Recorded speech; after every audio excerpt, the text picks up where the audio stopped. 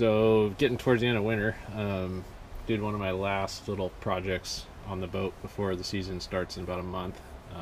Added some LEDs to the T-top, some forward facing, some rear facing. I just went ahead and got some that I found on Amazon. The brand is called Nylite. Pretty inexpensive. I don't think it's the fanciest brand out there, but for the cost, it's fairly cheap, affordable. They got a 2-year warranty. And then one tip that I figured out was on the actual lights themselves, is if you just take them apart, you take these end caps off, you can reseal them, because that was one of the issues that I heard, was that they leak in the sides here. So I just took them apart and threw some additional silicone in there. So I think they're sealed up pretty good. Comes with these mounting brackets, pretty easy to install. I just did a carriage bolt, stainless steel, through the top, and then attached it that way. So this won't rub or tear the T-top cover. That's why I did these as opposed to just a standard bolt. And then these are adjustable. You can see there's a groove, so you can rotate it. And then the rear, I have these, and I think these are 18 watts each. It's got the same attachment method there. Again, I got the carriage bolt at the top, so that won't tear through when this thing is flapping in the wind. And then one thing about the Stryker T-top that's a little frustrating is you can't really hide the wiring inside the tubing. I wanted to do that, but the problem is these brackets right here that hold these two pieces together.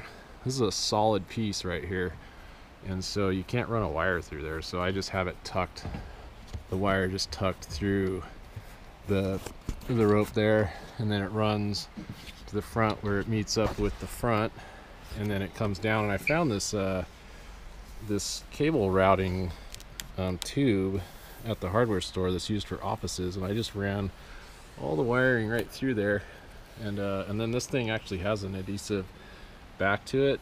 I just added a zip tie at the top and one at the bottom right down here, and then I just have it running through into the center console. So it's fairly clean, pretty straightforward, nothing too fancy. And there you go. And then I used this is a second set of rocker switches that I added. This was, as you see in my other video, this is to power accessories at the back, the Scotty outlet, to do my downriggers and my line puller. And then now I've got this to set up for the front, and that's the light for the back. And so you can see they're lit up now. And this is a 20-inch bar at, I think, 100 and forget how many watts it is, but it's about 126 watts. And then these are, I think, 18 watts each. And you can rotate these and tilt them. So they've got two of those, one on each side, just to give myself a little extra light for those early mornings that I head out. That's pretty much it. I think that's the last project before the end of the season, and we all know it, in the winter we can't really be fishing. So I think that's where the term boat, break out another 1,000 comes from, is we're itching to be doing something, and so all we do is spend money and tinker. And this was my last project, and if you have any questions or comments on the install, just let me know, and I appreciate you watching. Thanks.